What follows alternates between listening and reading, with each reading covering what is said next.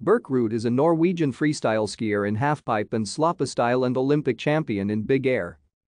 In 2016, he won gold at the Winter Youth Olympics at Lillehammer. He participated at the FIS Freestyle Ski and Snowboarding World Championships 2019, winning a medal. He has won 4 medals in X Games. During the 2022 Winter Olympics, Ruud qualified first in the inaugural big air event. During the final, Ruud secured the gold medal on his first run, scoring a combined score of 187.75. On his victory run, Ruud did a double 1440 mute holding the Norwegian flag, scoring perfect 69s in doing so. Thank you for watching.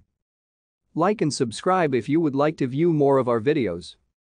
Have a nice day.